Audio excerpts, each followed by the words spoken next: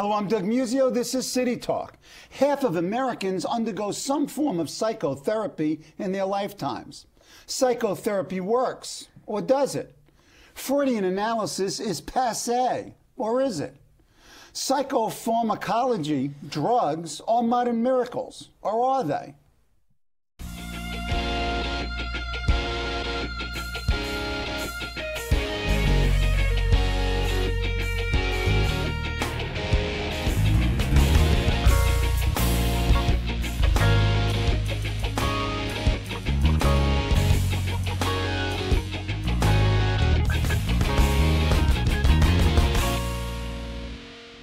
To talk about psychotherapy, its history, its successes and failures, its fads and fashions, and its finances and its future is Jonathan Engel, professor and associate dean at the School of Public Affairs at Baruch College and a colleague of mine.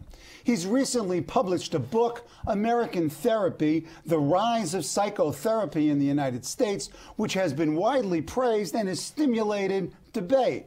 He has authored 3 other books on the historical evolution of U.S. health and social welfare policy, including Doctors and Reformers, Discussions and Debate on Health Policy, 1929 to 1950, Poor People's Medicine, Medicaid and U.S. Charity Care since 1965, and finally, The Epidemic, A History of AIDS. He is currently writing a history of the U.S. healthcare system since 1970.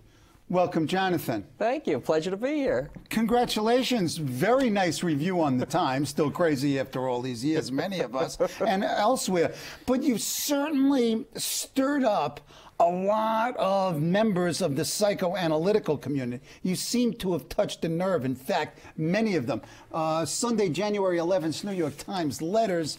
Ooh, they're really pretty defensive. Talk about the reactions to the book. Right. To be honest, the book is not really about psychoanalysis entirely. It's not really meant to be an attack on psychoanalysis. It's meant to be a measured, rather objective look at a timeline of psychotherapy in this country. Very, very few psychoanalysts or psychotherapists or psychoanalysts. 650,000 people in this country are practicing psychotherapy.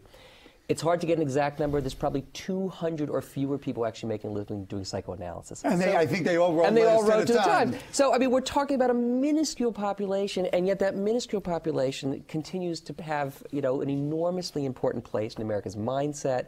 We all read about them in intellectual history courses. We study about them in English class. Psychology students still read about Freud. There's a huge disconnect between the historical importance of Freud and where Freud is today in the pantheon of mental health care. Yeah, let's talk about Freud. I mean, being a former psychology minor, how did Freud become this paragon, that took the United States and really had tremendous influence on it? And he was only here once, didn't particularly like us. And as you describe it, we're a can-do nation, often skeptical of intellectualism and scholasticism. How did we embrace, as you put it, an ideology born of fin de siècle European angst? Yeah, I mean, I'm from Brooklyn. Come on. And the treatment of upper-middle-class Jews in Vienna. How did this happen? How did it translate? It was not Freud's intention. Freud, in fact, as you said, Freud didn't particularly like the United States. There's a very odd disconnect. Although Freud wrote extensively about sex and infantile sexuality and all these very taboo ideas, sleeping with your mother and loving your mother and castration and Oedipal complexes, we've all read about Freud in college. And yet, if you met Freud, he would have seemed to you the most upstanding, upper-middle-class, bourgeois, proper gentleman. He never went out of his house without a 3-piece suit and a hat, perfectly coiffed, perfectly groomed beard. It wasn't just that he was fastidious. He believed in this. He believed in sort of bourgeois middle-class values. And so just because he was willing to push bounds intellectually doesn't mean he was willing to push bounds socially. He was not a revolutionary. He didn't like America because he thought we were too crass. He found something oddly barbaric and Philistine about us. He thought we were anti-intellectual. We are anti-intellectual. I mean, compared to him and his kind of Vienna at the turn of the century was about art and architecture and music, he thought we were a bunch of barbarians. It was to his everlasting shame, I don't want to overstate it, that his theories had a broader and more amicable reception here than in any other country on earth. It was bizarre. It was not what he intended. But why? Why? What was it about American society then and even American society today that has welcomed and embraced all types of psychotherapy? We'll talk about the kooks and the crazies as well as the, the legitimate, therapeutic modalities out there. It's a good question. Americans have always been, and this goes back to de Tocqueville in 1820, and we've always been open to strangers in a way that no other society is, partially because we're very, very mobile. We're a nation of immigrants, but it's more than we're a nation of immigrants. We move once we get here. And Americans today are still the most mobile population on earth. The average American relocates once every 5 years. No other people are. I'll tell you a funny story. My father was from Cleveland. And years ago, that explains much. Years ago, he was on a trip to Japan, and he wound up having a professional conversation with a colleague. And the Japanese colleague said, "Where are your people from?" He said, "Well, from Cleveland." He said, "Well, how long have they been there?" He said, "Well, since about 1915. He said, "Where are your people?" "From Kyoto." "How long have they been there?" "Since the 9th century." And there was nothing unusual about this. It's not unusual to be the first generation of your family living in a town or city in this country. Right. And it's totally not unusual in many other countries to be the 20th generation of your family. So Americans are very dislocated. And as a result, we've always been very open to very, very frank-handed conversations with strangers. We're joiners. We join elks. We join mooses. We join masons. Back to Tocqueville. Exactly. We go to church. The Europeans think we're all Jesus freaks. We go to church. You look at the polling and there's some substance to this. You got it. And so what it means is that we're always breaking down the kind of family and tribal bonds which the rest of the world counts on. And that means that we have to be very open to new experiences and to sort of a deep, almost kind of embarrassing candor in our conversation. So something which is very alien to most of the world, which is sitting down with a complete stranger and talking about your innermost feelings and thoughts, for Americans, this is actually relatively natural. We do it all the time. We go up to strangers on a bus and we start talking about our mother-in-law, right? This never happens in Paris. The French look at us and they think we're bizarre.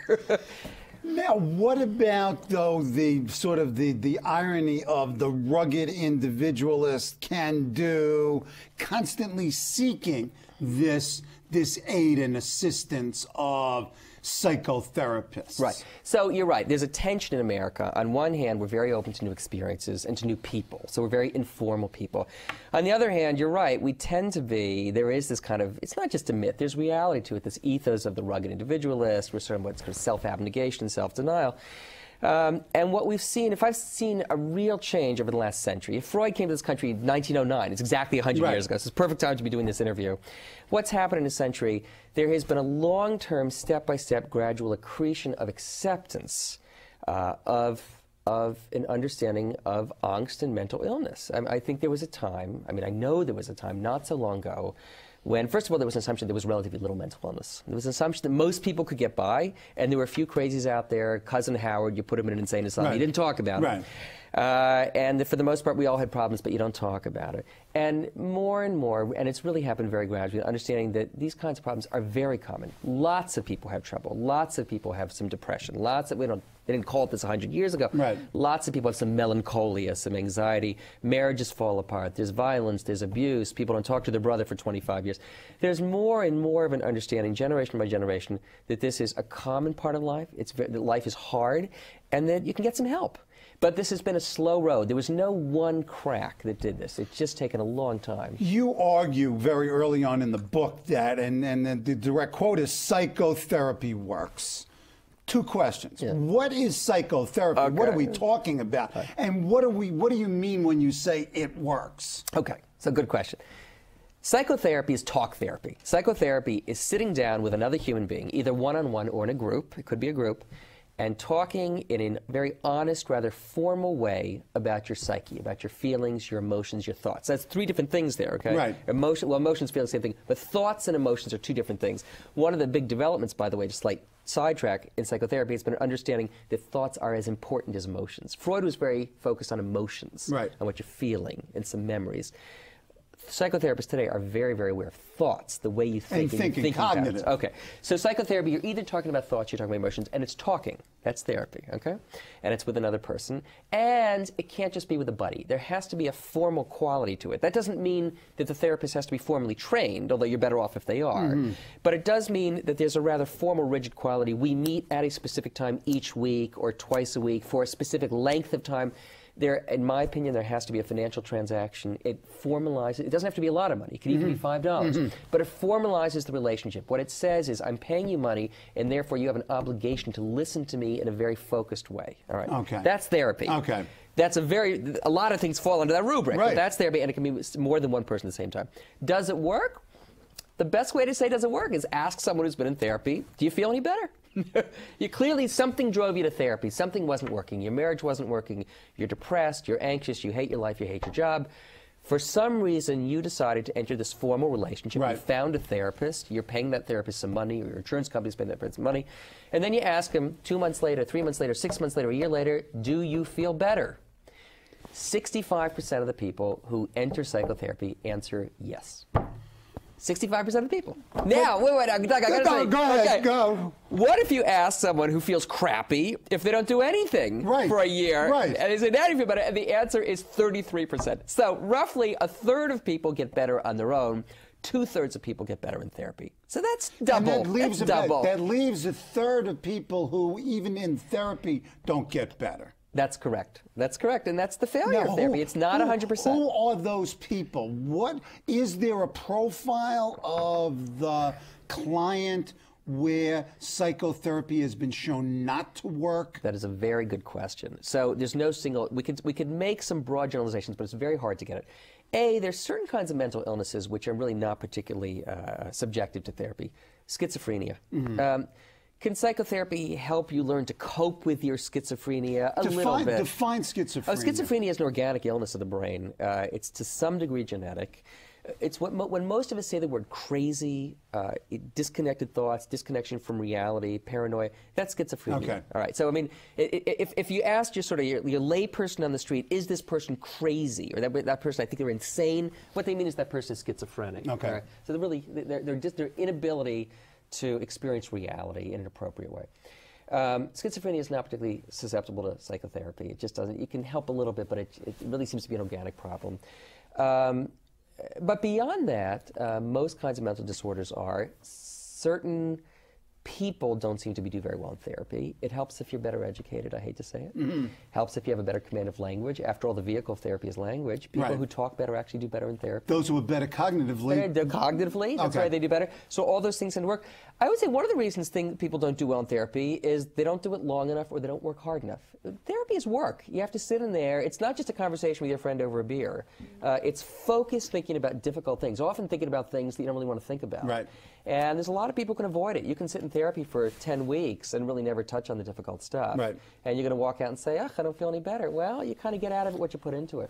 One of the things that you point out throughout this history and evolution of psychotherapy is the lack of agreed upon definitions of both the modalities of treatment and what they were treating, and a lack of scientific rigor in measuring what these outcomes are. You talked about, do you feel better? Well, is that the appropriate, is that the outcome, and how do you measure it? Right. And you're absolutely right. I mean, you know, unlike with heart surgery or with cancer, do you have recidivism 5 years later? Does the cancer come back? Or it's even very with clear the yes or no. psychotropic drugs. I mean, you do feel drugs, better, right? So psychotherapy, and by the way, you could ask, does someone feel better? They could say, well, I feel a little bit better. I still feel like crap, but I feel like a little better than I did, right? And whereas someone else says, oh my God, I'm a new person. My life was going nowhere. I couldn't hold a marriage together. I couldn't hold a job, and now everything's better. So there are, there's variation in how much better you feel. And you're right. It's very hard to get at a really objective baseline standard of what improvement is. Sometimes good therapists these days, and I would say really for 25 years now, when you walk into therapy, a good therapist will say after an initial meeting, what are you trying to accomplish here? Right. Yeah. So they'll sort of say, Well, I'm dating someone, I'd like to get married, but I can't seem to get past these blocks. All right, so I mean, there it would be, if you get engaged, that's success. Okay. And if you didn't, in a certain sense, we failed. Or maybe it would be success if at least if you don't get engaged, you understand why you didn't get engaged. Okay. Maybe it's the wrong person. Okay. So a good therapist, I think, will try to work with the patient and try to figure out, how do you define success here? I hate my work, but I can't seem to leave it. All right, so success would be actually if you got up the gumption to quit and find a new job. Right. But for a lot of people, and one of the most common reasons people go to theaters too, is anxiety disorders and depression. So someone who's really suffering anxiety disorders, and I don't mean someone who's, by the way, an anxiety disorder is just that. It's when the anxiety is inappropriate or unconstructive.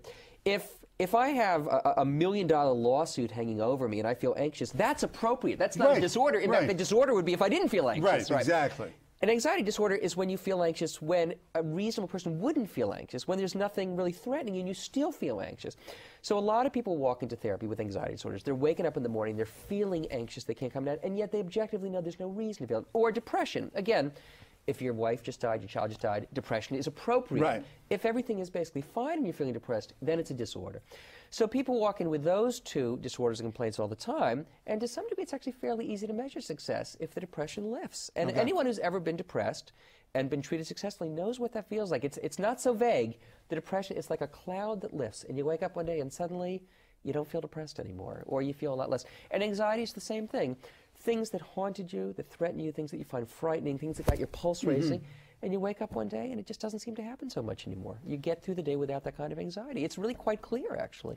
The book is really an intellectual history, and what was very interesting about the book is the evolution of the treatments and also the colorful characters and the intense debates that surrounded the field.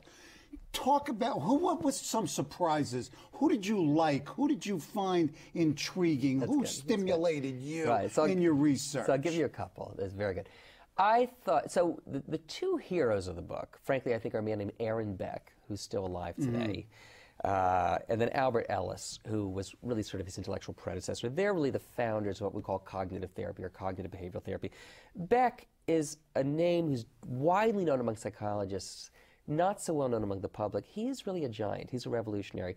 He was the one who said, let's talk about thinking instead of feeling. And he was the one who said, if you have anxiety disorders, yes, the anxiety is a feeling, but the path to resolving anxiety is not to talk about feelings, it's to talk about thinking. There's something wrong with your thought processing. The fact that a dog crosses your path and your heart starts racing, there's a thought process that's broken there. So it's something that someone else would not find a threat, you're perceiving as a threat. Your thoughts are racing, they're out of control. There's a loop in there. And Beck was really able to say, this is not about your mother. This is not about whether or not you got breastfed. This is something about your thinking patterns, and you can learn how to think better, more clearly, more constructively. That's Beck. And he really, it was a sharp break with what had come before. And he's actually a good writer. You can read a number of his books. So Beck, I think, is really a remarkable man. I was going to say, if there's a villain in this book, if there's sort of someone who just epitomizes the abuses and excesses of Freud, it would be Melanie Klein, who actually, although this book's about American therapy, she was British, but she was sort of the worst, the most excessive, deterministic kind of orthodox Freudian, writing in the 30s. Everything was about infantile sex, everything was your mother, everything was a breast, everything was feces. You know, a kid comes in and they want a Barbie doll, that's really fecal matter. I mean, this is, in her distorted mind, everyone was suffering under bizarre, twisted perversions. You could do profound harm. Yeah. Oh, she did. She did. Ultimately, her daughter suicided. Yeah. And the story is she was so narcissistic that when her daughter suicided, and she was informed of this, the first question she asked is, was my daughter talking about me when she killed herself? All right, now, this may be apocryphal, but she was so narcissistic, she couldn't drop her theoretical orientation. So she was not alone. There were other people. She happened to write a lot. But there was a whole school of people who were so immersed in orthodoxy, it was like a zealotry, it was a religion. They couldn't drop it. And at the same time, you have, you know, these orthodoxies. For example, in the 70s, you have this explosion of, which in my unscientific terminology, we'd call wackos and kooks. I call them kooks, right. Yeah, I mean, you have AST, you have Gestalt therapy, primal scream. Rebirthing, you know, these repressed memories. What caused that? What was the effect? That was social, cultural. Yeah, that was the funnest part of the book, by the way. In fact, one of the reasons I got into this book was I had a teacher in high school who was into est, and he inappropriately sort of proselytized to the kids. He was a math teacher. And I always sort of remember thinking, where did that come from? And then when I found out that was really part of a group of sort of weird therapies that came into being all about the same time, late 60s, really more in the 70s, and classic me generation narcissism. And I thought it'd be fun to explore this, and that was really the seeds of this book, why I got started. You know, how did we go from Freud to est to cognitive therapy? They all came about the same time. All those ones, Zen, by the way, meditation came at the same time. Right. The fascination with yoga and Eastern religions. What was going on? You know, I'm not the first person to say this. Christopher Lasch writes about a culture of narcissism. Right. You know, it's a famous book he wrote, and I actually think that's the right word. There was sort of, I think in those years, in the 60s particularly, there was a breakdown of major structures. And the two biggest ones, we don't always think of them as structures, the family, all of a sudden divorce rates were going out of the roof. Now, people had always had unhappy marriages, but now for the first time people were getting out of their unhappy marriages. Right. It may be good, it may be bad. All of a sudden you're left with a broken structure. The other thing is people stopped going to church. Right. I mean, for most people over the last 1,000 years, the major structure in life has been the church. People stopped going to church. So the two most anchoring organizational structures in your life, your marriage and your church, suddenly you've decided that they really don't speak to you anymore. Now you're lost. And you're going to start looking for an anchor. You're going to start looking for some meaning. You're going to start becoming very inward-looking. And I think that flowering of kooky therapies was a response to a lot of very lost young people, sort of looking for answers. What was interesting about it, I'll give you sort of two odd things about it. First of all, it was very transient. Most of it died. Right. No one goes to est anymore. Right. 3 people go to est. Right. No one does primal scream anymore. No one, you know, all these things. It was a brief flowering, and then most people, wise people, aren't that stupid. They figured out it didn't really work. And also, by the way, there was a guru quality, almost a charlatan quality to some of these leaders. Some of them were arrested. They had to flee the country. They made off with money. You know, L. Ron Hubbard, who founded Scientology. And he's very much in the news. The guy was a crook, yeah. You know, among other things, right? He made, by the way, not that he was and stupid. Not a bad science fiction writer, but that's okay. That's right, not a bad science fiction. So first of all, people wised up and these things largely died. Although some of the Eastern philosophies have stayed. There's still a lot of people who do yoga. I think a lot of people still find certain lessons in Buddhism very appealing, even if you're Christian or Jewish. But the other thing is, and this is what was so interesting, all of these things worked for somebody. Right. However crazy it was, you're naked, you're rebirthing, you're pretending you're in a fetal position at age 54 in a suit and tie, I don't know what, and someone will say, I felt better. And so this is one of the odd things about psychotherapy, is that every technique seems to work for somebody. Now, some techniques clearly work for more people than others. Right. But you can find somebody who benefited from anything. Let's talk about what works for most people. What is it? I know there's no optimum therapy, but what is the combination of approaches that lead to the greatest levels of success? Okay, so there are basically 3 schools of therapy being practiced today, and this is stasis. This has been out for 25 years. We're not moving a lot here. One is what we call psychodynamic therapy. That's essentially Freudianism, but it's much more accommodating, flexible Freudianism. Psychodynamic therapy is, in many ways, what most of your viewers are most familiar with. It's talking about some childhood issues, some unresolved feelings from what's left over. This notion that you've repressed memories, feelings, ideas, and you need to get it out. You need to get it out, examine it, resolve stuff that's been there since you were 4 years old. That's psychodynamic.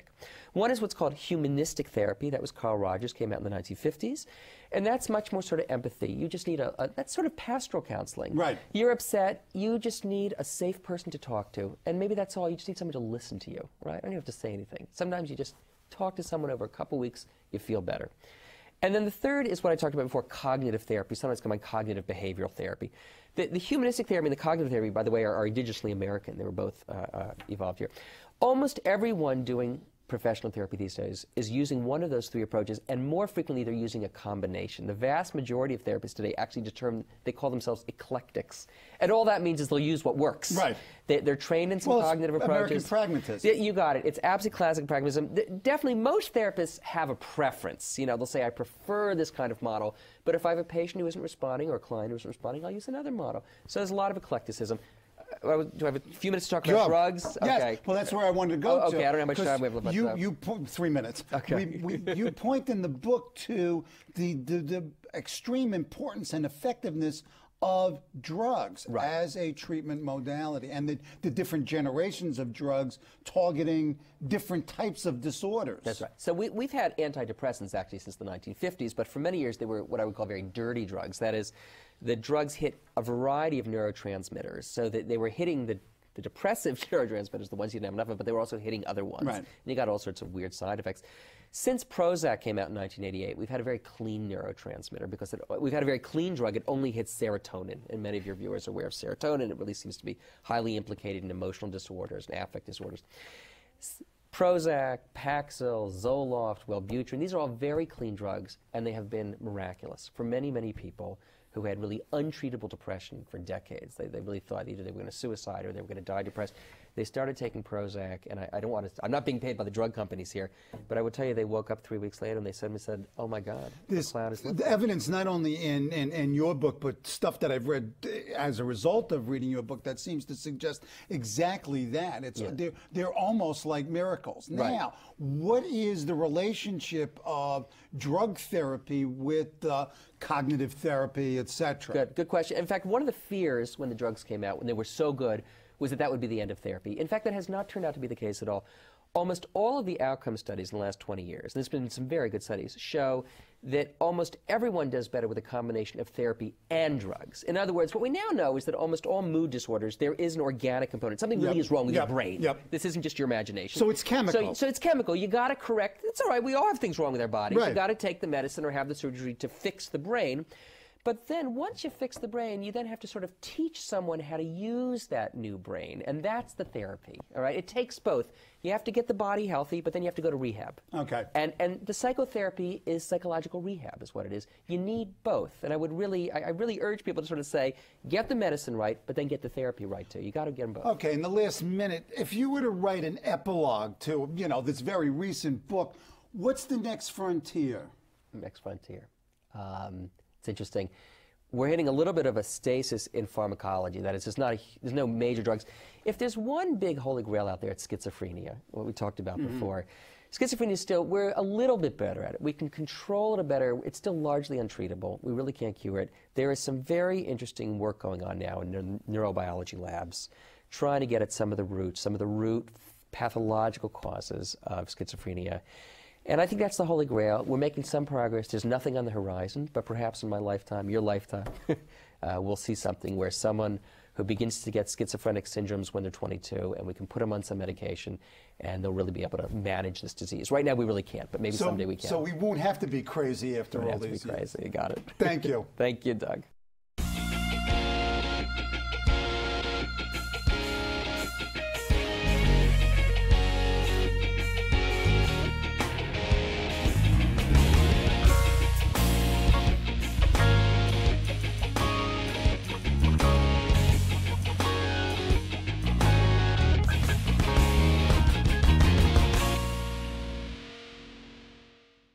Hello, I'm Doug Musio. Let us know what you think about this show. You can reach us at CUNY.TV. When you get there, click on the bar that says Contact Us and send your email. Whatever it is. Thanks, no thanks, obnoxious, do it. Send it.